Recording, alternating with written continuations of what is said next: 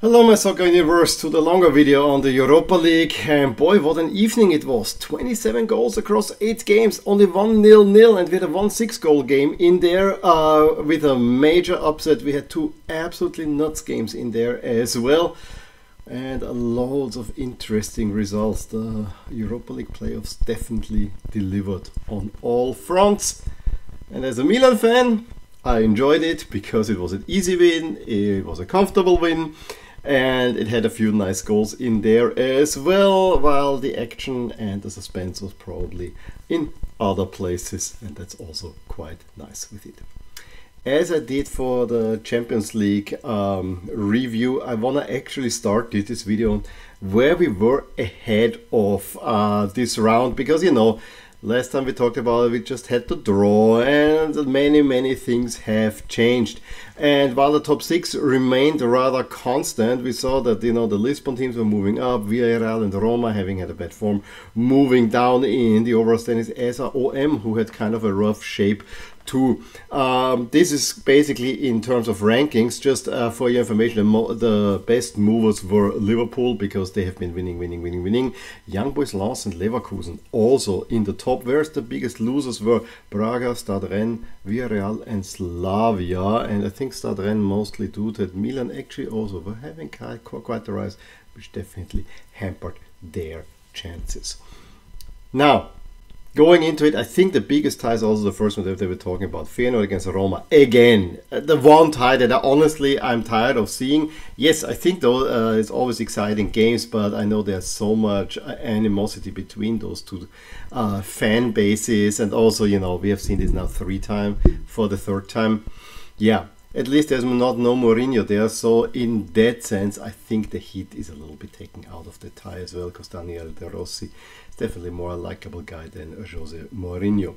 I have to say this one was a brilliant jersey matchup. Feyenoord in the home colors and Roma black shirts and white on the bottom. I have to say it looked really cool. And the game itself was also, I mean, I think Roma had more of the first half. That much for sure, and it was a little bit against the run of play when just before halftime Igor Peixao heads in a Hartmann cross. Igor Peixao, teeny tiny man left alone in the box, and he scored last time also the winner at the Kuip against Roma. So kind of a weird one there. We had Leandro Paredes hitting the crossbar, we had Dybala missing a few chances. So Roma was in control of that game. And so it was only fair that Lukaku with the shoulder punches in a Spinazzola cross and gets the 1-1. The game could have really swung then in the end either way, but I think the draw is a fair result. The draw is definitely a result that is more in favor of Roma than it is of Feyenoord, given how Roma can actually do quite some damage at home. Then, probably the craziest match of the evening happened between Galatasaray and Sparta Praha. Demirbay gave Galatasaray the lead, but this was an open up and down match, and it was only logically constant that Preciado gets an equalizer for Sparta right after the half. However, you know, not only was it an up and down match, it was also the defending was optional. I mean, the way they forgot Mertens to put in the goal in the 60th minute, you thought Gala are cruising at the moment, but then Nelson Sands set off with a red card, and a few minutes later Kuchta converts to make it 2-2. Sparta with a man up, they might actually push forward for the win. Fortunately, that Rinish is also sent off for a yellow red after an elbow, and so it goes 2-2 close to stoppage time. Sparta have the mega chance. It's a 2-on-1, and the guy doesn't see the pass, and so he just hits Muslera. And right on the other side, Icardi very nonchalantly puts in the winner. I think this tie was super entertaining. It is wide open, and there was more to come in the return leg in Prague. I think this really can swing either way. Another really crazy one was Shakhtar against OM. OM not having the greatest of times. Shakhtar the better one. Scoring actually early goal. That was, I think, the advantage rule was not applied correctly there as well. On the other side, wouldn't OM make the mistake if they knew that this was not an advantage? So that's the give and go, but you know, the referee definitely has to keep the game on. Shakhtar having more chances, but then Aubameyang puts in a Klaus Kroos in the 64th minute. Almost immediately Matvienko can equalize, and so the game remains finally in balance. Game played in Hamburg, by the way. Dylan Jaye, again, Aubameyang assisting there, or in the build-up there also. I think Aubameyang is now the highest Europa League scorer, something like that I heard. Should check it before that. But Jaye gets the go-ahead goal for OM, who seemingly get a lucky away win against Shakhtar. But Eginaldo 3 minutes later heads in the header, so two more or less stoppage time goals make it a 2-2 game. Rather exciting one at that. Then eBay hosting Sporting. Yeah, we knew that Sporting are flying in Liga Portugal. eBay is flying in Switzerland. But to be fair, Sporting are the better team in the show. Yes, it doesn't help if the first goal is an own goal and Gyökeres converts a penalty. Ugrinic pulls you back. But right after that, Inacio makes it 3-1. Then later on you get a red card. It was not eBay's day. And yes, probably will have one more time an eBay jersey in my review videos. But hey, so be it. What can I tell you about Milan's comfortable 3-0 win over Stade Rennes? Except that it was comfortable. It was actually a very weird game. You know, I did not watch the entire game. I watched where the goal show, where there's switch back and forth. It was only 4 games that they chose every time over both competitions, and every time I saw it was basically Milan having the ball in their own defense and passing it and making kind of these U-shaped attacks. But if you know Milan, it goes then not necessarily U-shaped, it's very much tilting towards the left side, where of course the Hernandez and Leao are there. But with this patience and not risking too much, they actually had the game very well under control. Leao early on hits already the crossbar. It was a deflected shot. Then I think there was a shot by Tijani right, but then in the end all this focus on the left side allowed Florenzi to make a cross. Everyone was focusing on Giroud, and Ruben Loftus-Cheek is free. Beautiful header. 1-0. I actually think whenever Ruben scores, I always think it's Giroud at first, because they look rather similar the way that they score the goals, and 8 and 9 also not too dissimilar, especially in the weird font that Serie A uses. Yes, Burigo had a shot in there, so it was not all smooth sailing for Milan, but the lead was very well deserved. And then in the second half, it's a corner kick. The Kea gets on the back, it bounces above the whole Rennes defense, unsorted, and Loftus-Cheek can just head it in from close range. 2-0, game done. And then the goal of the evening, already 6 minutes later it was, where Leao has a ball, backheels it into the path of Theo Hernandez, who gives it back to Leao, who nonchalantly twists his foot to put it into the wide corner. It was actually really technically a really nice action. 3-0 for Milan. I think at that point, if they would have played on, they probably could have really gotten way more out of that. On the other side, I think when it was 2-0, I said, please make it 3-0. I have been burnt so often with Milan having leads. But with the 3-0, you look rather safe. In Rennes, of course, you need to play at home, but the dominance they showed should give you loads of confidence going forward.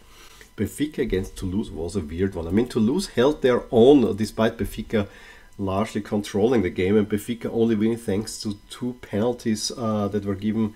Di Maria then convert also in kind of iffy fashion. I mean, one down the middle, this the second one, the goalie stays in the middle, and Di Maria puts it a little bit to the right of him.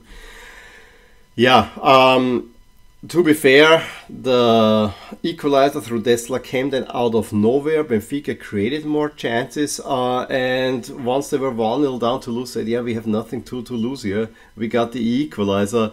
In the end, I think the win for Benfica was deserved, but it keeps things wide open, and this is a Toulouse team I don't rate highly. Absolutely. I mean, having seen them twice against Lask, I think Lask was in both games they lost, but in both games they were the better team overall.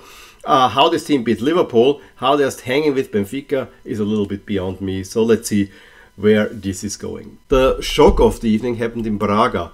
I mean, Braga is not in a good shape. They just lost 5-0 to Sporting, so it doesn't come as a total surprise that they are not managing against Karabakh. But the Karabakh wins 4-2 in Portugal. That's definitely a surprise. I mean, Jankovic gives an early goal, Banza equals before the half, but it's really in the second half where Zubir, Juninho and again Zubir make it a 4-1 lead and only a late Moutinho penalty. Yes, that Moutinho makes it a more palatable scoreline, but Braga is more or less out. And then loss against Freiburg, 0-0. Doesn't really tell the story of this game. This was an open game. There were chances created. I think it was more falling towards Freiburg. I think Schaller even hit the crossbar at a point. So it was not a bad game at all. There was also a big saving action from Kevin Danzo off the cross from the line, where I think you surely thought that Freiburg will take the lead. But then out of nowhere, more or less, I don't want to say out of nowhere. I mean, Lens was in there. It was just that Freiburg was the slightly better team. Haidara puts one in, and it's a really, really weird one because the ball bounces off seemingly of his chest in a goal.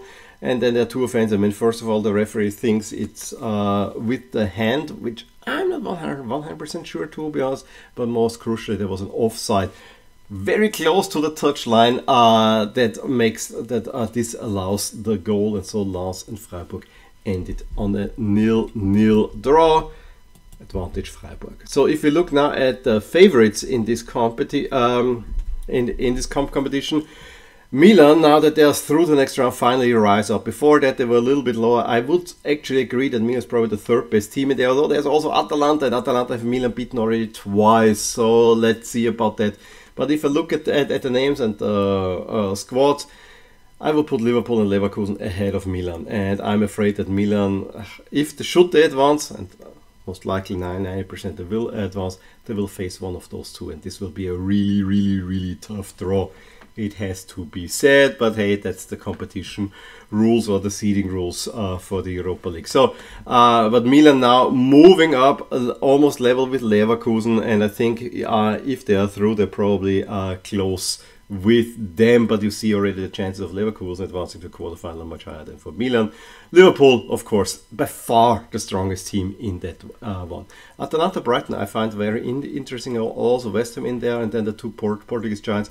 Roma, yes, at the moment they have a 64% chance of advancing. I think if Roma would advance, they would also, of course, rise up a teeny little bit, so they're also having the advantage there. The return legs are played next week. The late slots will take the early slots, so we have Rennes against Milan. This is the one that I'm most interested in, already at 6:45, but I think the Sparta against Gala and Roma against Feyenoord, those are the really, really interesting ones. I mean, OM against Shakhtar was also quite nice. So looking forward to the fixtures, and then, yeah, I'm already some trepidation ahead of the draw. But let's not worry about that now. For now, Milan looks safe going on, and I say this knowing that in the past Milan have squandered big leads. In any case, please let me know what you thought about the games. Yeah, I guess they give me a thumbs up if you enjoyed this video. Talk to you soon about more in my soccer universe. Bye! Hey there, I really hope you enjoyed this video, and if you did, here are some videos and playlists that you may enjoy too. Also, please consider subscribing to my channel and hit the little bell icon so you get notified whenever something happens in my soccer universe. And with that, have a wonderful day. Bye!